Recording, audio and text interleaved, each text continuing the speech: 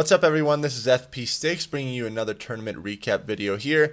This was a nice 4-round tournament, Toxic Cup tournament that we had here in Colorado Springs in Colorado. I was actually able to go 4-0 and sweep this tournament, and I was almost able to do a complete sweep of all the games as well, but I did lose one game in this. But let's kind of recap how this tournament went, kind of see some of my plays. Had a lot of fun, and I'm really enjoying the Toxic Cup so far. So right now I have my Barrel against the Wormadam Trash. These first battles are against Shockwave. You can see our teams up on the screen there. Going straight Surf here because Hyperfang would be resisted. Now, in the 2 shield scenario, granted that there's no lag, this is actually favorable for B-Barrel, but instead, I'm just most likely going to bring in my Gliscor and farm down this Wormadam. So now, out comes the B-Barrel, which is a really good response. I really want to get this Earthquake off. If this lands, this is really great for me. It does land, but I'm going to switch into my own Wormadam anyways, and 1 Confusion will take that out. He has Fortress in the back. Getting a little bit of lag here, but we both agreed that we would just play it out. On my side of things, it did look like he was getting some fast move lag there, but we just decided to continue to play it out. Yeah, definitely some lag there. Definitely getting a little bit of lag, but both decided to play it out. Mirror Shot is a good way to bait right there. If the Fortress lands the Earthquake, it is going to be pretty devastating to this Wormadam. But that is the nice thing about Mirror Shot, that it gives you that bait potential. Gonna bring out my Gliscor here. If this is Earthquake, I'm pretty sure I would be able to survive it, but it's only Mirror Shot, and I'm able to take that. And this Night Slash should be enough to finish off this Fortress there. He's running Wormadam and Fortress, so double bug steel types. If I had a Skuntank or a Firefang Hippowdon, it would do a good amount of damage to that combination right there. But so we're in this matchup again, Barrel against the Wormadam.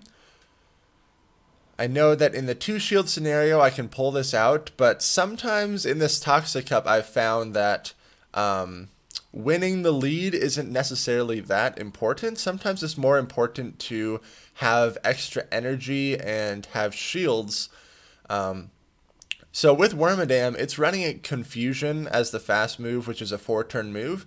So when you're using a 1-turn fast move like Water Gun, you want to try to maximize your damage output and time when you're going to throw your charge moves there. So it takes 4 Water Guns for every 1 Confusion. So if you're sitting there and watching the Confusion animation, make sure you throw your charge move, around that 3rd or 4th one to really maximize your damage output there. Otherwise, your opponent is going to sneak in Confusions kind of for free there and get some free turns out of that. So now we're in the reverse scenario. My Wormadam against the B-Barrel. In the 0 and 1 shield, this is favorable for Wormadam. And I do have a pretty significant shield advantage right now. So I'm going to shield this up. I was expecting maybe a switch out there, but he stays in. I'm going for Iron Head, even though it's going to be resisted, just to save on a little bit of energy. It's still enough to take him out. In the back is Fortress. I really want to get to this Bug Buzz, but it is not going to happen, so I'm just going to go for the Iron Head to chip away. I switch in my Gliscor now. I still don't know what this Fortress's second move is yet. And he reveals it right there. It's Rock Tomb, so that does hit me for neutral damage. Whereas if he was running the normal Earthquake and Mirror Shot moveset, that Earthquake nuke would have no threat against my Gliscor. So able to take that second round there. Good game. Going into round 3. Shockwave was actually the only person to take a game off of me today, so huge shout out to him. This is a pretty interesting matchup. It's contingent on Gliscor being able to land the Earthquake. If you're not able to successfully land the Earthquake, this is not a good scenario for you. So I do shield right there, and I'm actually going straight for the Earthquake. Because I committed a shield right there, it might have been wise to attempt to bait. Normally, your opponent is going to mirror your shield usage, but with top level opponents, you just never know. It's all over the place. He switches out there. I really want to get this Earthquake. I'm barely able to get to this. If this lands on the barrel, it's amazing. Okay, I draw the last shield there. But now I bring in my Golbat, which is not the best response to barrel, but I do not want my Golbat to be squared off against that Steelix. It would not be good at all. So this is a little bit more of a neutral matchup because I do have a shield advantage. I really want to hit this Poison Fang before that barrel gets the Surf off. This might just barely be enough to KO that barrel, just barely enough. Steelix is probably going to come in and farm even more energy. This is really not good, but he does opt to dump the energy right here on the crunch. If he would have fully committed to a farm down, I would have been in a really rough scenario. Gonna bring in barrel. This water gun damage is totally shredding. He's got Toxicroak in the back, so I'm just gonna go straight for the Hyper Fang here. It's gonna barely not be enough, and then I'm able to water gun down the Toxicroak, but not until this Toxicroak gets a charge move off. And now I know that Steelix has loaded energy, so I'm gonna try to make a sacrificial swap in a Gliscor, but it's a total fail. And now the Steelix is gonna be able to land this crunch, which is gonna be enough to take me out. Good games there, Shockwave. So I'm able to take round 1, going into round 2 here. You can see I'm actually running Shiftry on my team. I swapped out Steelix for Shiftry, and it performed pretty well today. I was kind of sick and tired of Steelix getting walled by either the fighter or the barrel, and it's just like it offers so much energy to your opponent. Whereas Shiftry, if they come in with the fighter, it's going to get knocked down really fast, and you're still at least going to be able to rip off either a Leaf Blade or a Foul Play to chip away. Won't give them as much energy, but so these battles are against Fracomac. Flygon is so annoying to deal with if you don't have any ice on your team, and I'm not running like Ice Fang Drapion or Piloswine or any of that stuff, so Flygon was ridiculous. I'm barely able to wing attack that thing down and then throw a Night Slash on this Drapion that's coming in. I'm assuming this is an Ice Fang Drapion right here. Some people are running Bite. I get the boost at the last second there, which is pretty hilarious. So barrel is going to resist these Ice Fangs, is going to resist the Aqua Tail. Out comes Wormadam. This is still a favorable scenario for barrel because of my energy advantage and shield advantage. So I'm going to throw another Surf here.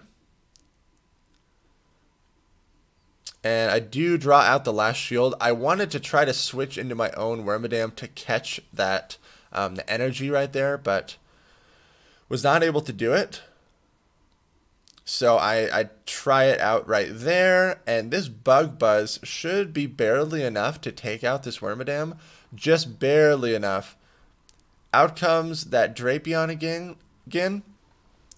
This is actually a decent matchup for Wormadam, because I am resisting the Ice Fang. Even though that Drapion is resisting the confusion damage, both Iron Head and Bug Buzz hit for very strong neutral damage. You can see how much Bug Buzz landed there. Good first match. Going with a Gliscor lead here. I just need to avoid the Ice Fang Drapion and the Quillfish. So this is a very good lead for me. I'm expecting the swap, but I still have Wormadam. So I actually make a blind swap in there into my barrel because I just wanted to ensure that my barrel would never be squared up against the Toxicroak. I still have Wormadam in the back that is also able to totally handle that Toxicroak. The Wormadam is also going to have very favorable matchups against the Venusaur and the Quillfish, so that's why I was including it in my line of 3. And it has decent matchups against the Ice Fang Drapion like we saw there. So honestly, Wormadam is a very safe option against Fracomac's team. That's why I included it in my line of 3 there. Probably going to bring in Gliscor to commit to the farm down here. This Wormadam won't be able to get to another charge move. He still has the Toxicroak. Out comes Flygon. I'm just going to apply a lot of Knight/Shield pressure here. If I get the boost, this is really great for me. Could have possibly even landed the Earthquake there since I didn't get the shield, but I do get the shield there. Still no boost. Still trying to fish for the boost there. These Dragon Claws are going to be very spammy and are definitely going to start to chip away. This Flygon is very close to another Dragon Claw. The Night Slash connects. At this point, I'm just going to let this Dragon Claw go through, but he might actually be able to farm down more energy. I don't want that to happen. I bring out my Wormadam. This is just going to be another Dragon Claw. So I don't need to shield this. I do resist it. And the Wormadam against the Toxicroak is a very favorable matchup. If he was running Dynamic Punch, it would actually hit me for a lot of damage. So I do commit a shield there just in case. But the Confusion damage is able to take it out. Looks like I'm going with this line of 3 again. This kind of seemed like my key to victory against his team, so I just kept exploiting this. This is not a good scenario for the Gliscor. So I bring in my Wormadam, and looking at his team, Wormadam as a switch-in is really going to do well, because he's not running a Fire Fang Hippowdon, and so I don't have to be too worried about like totally getting shredded on whatever comes in. Out comes Flygon, which is a pretty decent response to Wormadam. As long as the Flygon lands the Earth Power, though. So this could be an Earth Power, but it's only a Dragon Claw bait. So I let it go through. Gonna get off another Iron Head here. Both Iron Head and Bug Buzz are hitting for neutral in this scenario, but Iron Head is a little cheaper. So he does land the Earth Power there, but I am up a shield. He still has the Quillfish in the back that I need to be aware of. So that's why I bring in my Gliscor right here to try to avoid that Quillfish matchup. And if anything, when the Quillfish comes back in, I can nuke it with an Earthquake. But it's pretty low on health anyways. I'm expecting the Quillfish to come out. No matter what comes out, I make a blind swap into Bibarel, and it's Wormadam in the back. If it was Venusaur in the back, this would be a very scary scenario, but because I'm up a shield, I knew that using Bibarel as a switch-in would allow me to at least get to a Hyper Fang, and I can commit that one shield. Hyper Fang is going to be hidden for a lot of damage, even in its worst matchups. So again, I'm trying to time my Surf to ensure that a Confusion does not sneak through while I'm throwing my charge move. And Bibarel wins the CMP ties against Wormadam anyways. So out comes that Quillfish. Aqua Tail's barely not enough, and with like 1 HP remaining, I'm able to get to this Surf, which should be able to take out this Quillfish. Good games there, Fracomac. I'm able to take the second round. We're going into round 3. Round 3 is going to be up against SVT Ollie. And so this is a very favorable lead for me. Honestly, my Bibarel just needs to watch out for his Meganium and the Toxicroak. But this is like the dream scenario for Shiftry right here. This is most likely going to be a Hyper Fang, but it's still not going to be enough to take me out. I am going to resist the Water Gun damage and the Surf damage. I get a shield here, which is absolutely amazing for me because I'm going to be able to outpace the Bibarel. He either needs to commit his second shield or just let it go down. So he does let it go down. So that's a very favorable interaction for me. I'm up a shield and I've regained switch advantage.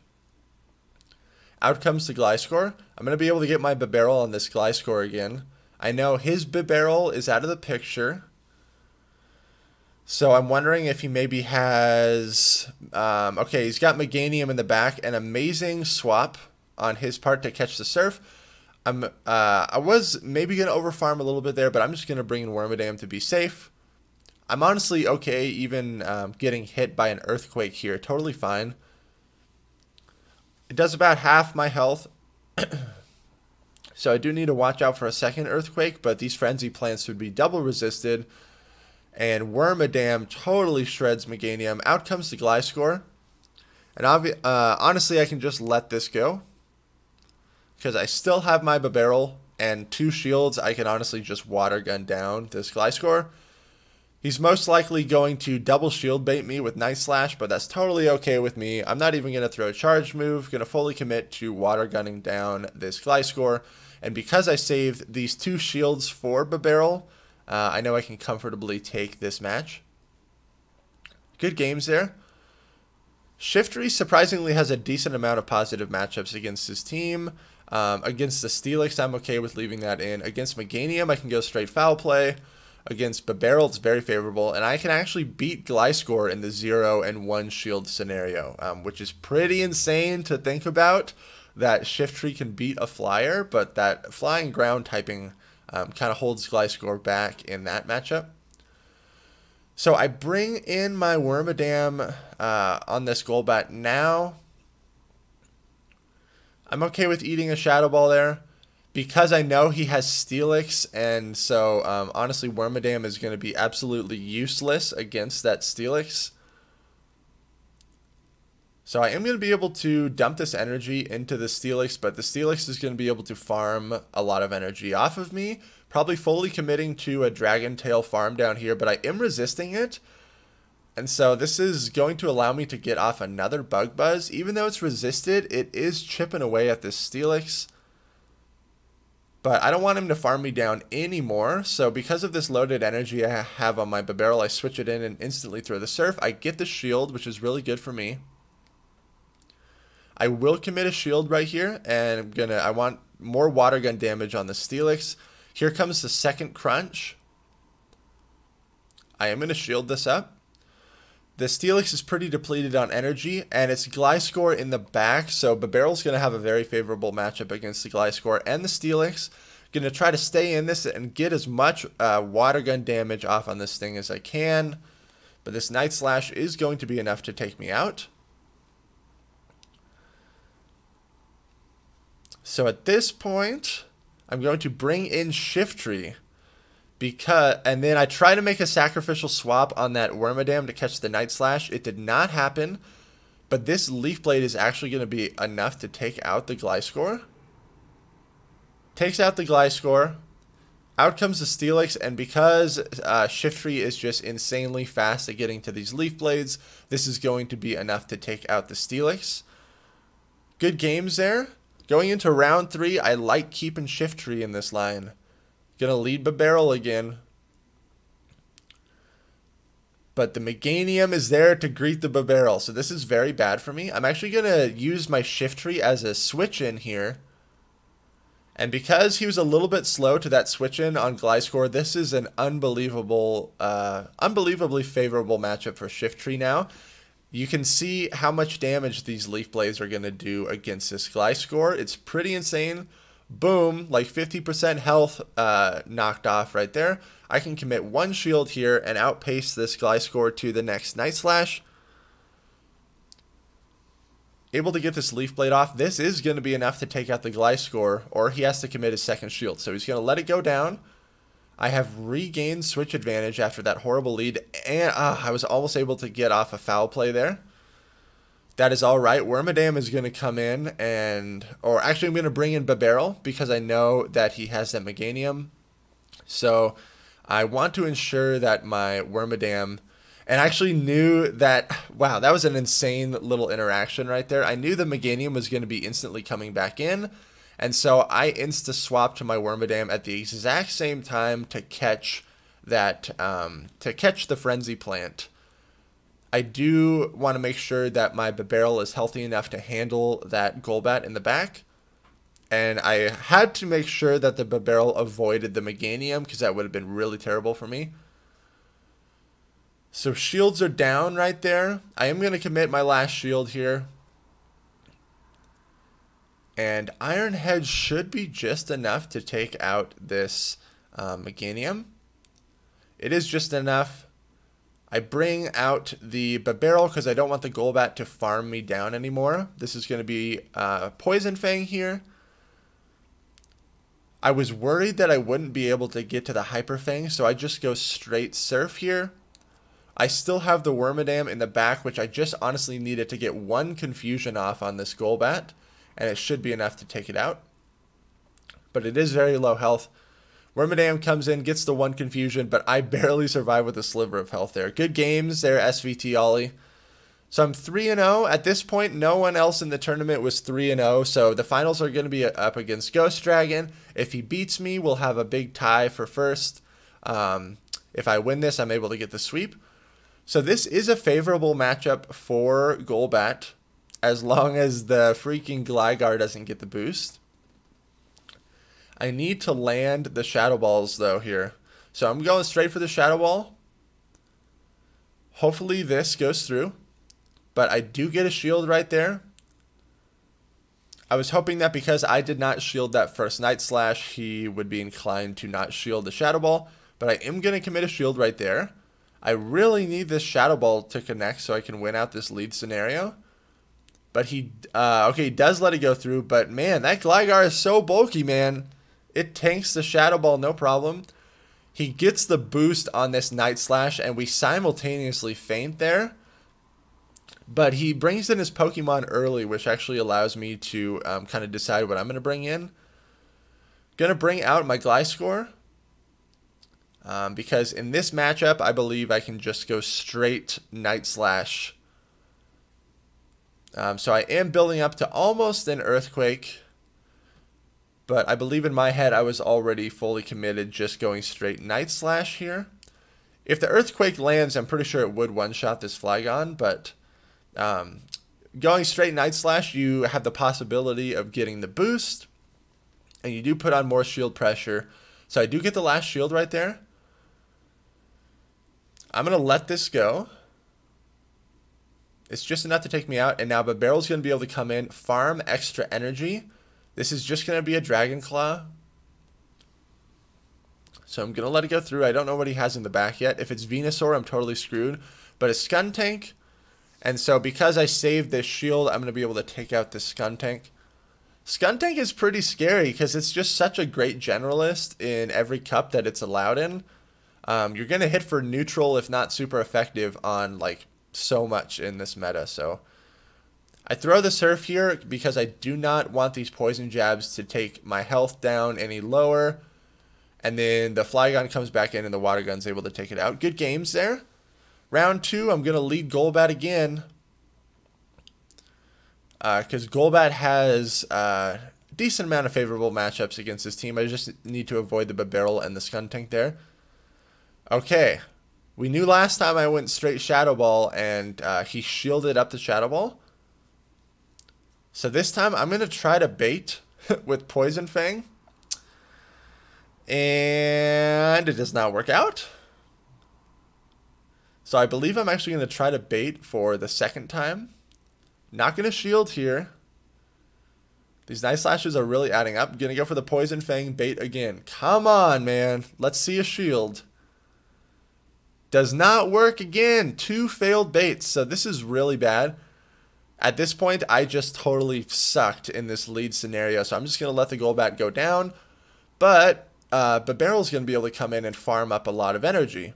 As long as he did not include Venusaur in this line, he actually switches out to avoid being farmed down. And because he switched in Flygon, there's no way that he has Venusaur in this line. These Surfs are going to be chipping away at the Flygon, doing a lot of damage. I'm going to bring out my Gliscor because I want to maintain the Barrel matchup against his Gligar. Going to go straight Night Slash here. Oh, I think this is the ridiculous game. Let's see. I get 1 boost. Oh my gosh. So I get 1 boost. I'm super excited about that. Going to go straight Night Slash again on whatever comes in. And then check this out. I get the second boost. This is a double boosted Gliscor, which is pretty much game over for anything that comes in. And shields are down. At this point, I was freaking out. I was like, oh my gosh, I feel so bad for this happening because that was kind of an unfair win. But that's what happens when you when there's some random chance involved with some of these movesets. So I'm able to take the second game. Going into game 3, going to lead Barrel. I need to avoid the Venusaur and the Toxicroak. So against Flygon, Flygon wins in the 2 shield scenario if you go straight Dragonclaw. So I'm going to let this go through. It's only a Dragonclaw.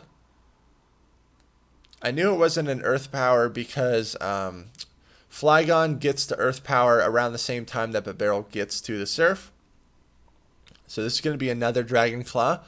He's just going straight Dragonclaw spam here. There's many times in this Toxic Cup where I'm okay with losing the lead if it allows me to farm up energy on the secondary matchup. He makes a really great swap into Bibarel. So I bring out my Toxicroak to farm this thing down. And this is finally a scenario where my Toxicroak has decent PvP IV, so it's going to be able to survive this Surf. And then I'm barely going to be able to counter it down. Whatever comes in, I'm going to hit with a Dynamic Punch, which is going to do a lot of damage on this Flygon if it goes unshielded. So shield does come out. I'm up a shield again. My Bibarel is still pretty healthy. And I think it's got like a 3rd health left. I'm going to bring out my Gliscor to go for a very aggressive farm down here. I shield up the Dragonclaw. He's got his own Gligar in the back. So I need a hope for the boost here because Gligar actually does beat Gliscor because it's just a little bit bulkier. But I still have my Bibarel, which is going to do really well against the Gligar. He goes for Aerial Ace, which does do more damage to me. Going to bring in the Bibarel now. This is going to force him to dump his energy into my Bibarel. And then hopefully my Gliscor is going to come in and wing attack, farm this thing down. And then I'll dump an Earthquake on the Flygon in the back. So just enough to get to this Earthquake, and I'm able to take that 3rd round, which allowed me to go 4-0 in the tournament. I think this put me at like 30th in the world. I did not wait this. I still have more tournaments I'm doing this month. But I really enjoyed this team. I really enjoyed this tournament. If you guys enjoyed the video, make sure to like, comment, and subscribe. If you want to support the channel and be on my friends list and train with me, check out my Patreon. The link will be down in the description. Thank you all so much for watching, and I will see you in the next video.